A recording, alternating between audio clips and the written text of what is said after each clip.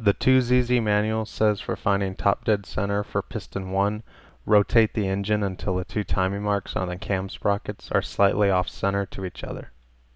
I verified that the teeth on the sprocket are both engaged in the chain and that there are 9 links between them.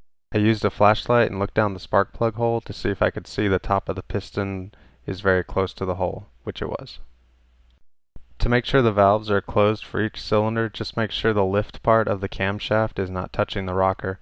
As long as it's the base circle touching the rockers, the valve will be closed. After measuring cylinder 1, just keep rotating the engine until another set of camshaft lobes gets lined up. I rotated the engine by putting it in first gear and rocking the car forward. This caused the engine to slowly rotate. For the leak down tester, I unscrew the regulator so that it zeroes out. Slowly screw in the regulator until the leakage gauge reads 0%.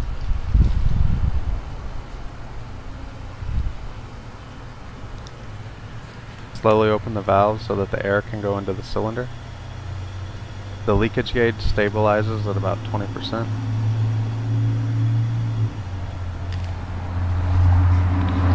I then redo the operation just to make sure.